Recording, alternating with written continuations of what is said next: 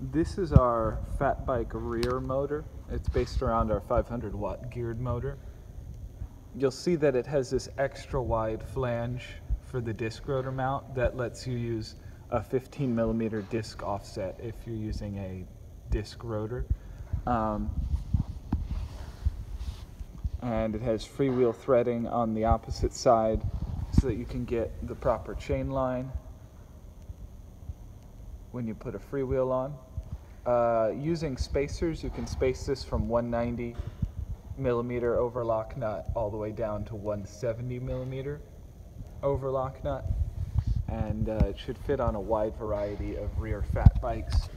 Here you'll see it's on a Sunbike's Fat Tad in a 20-inch wheel, but you can build this in 26-inch wheels as well.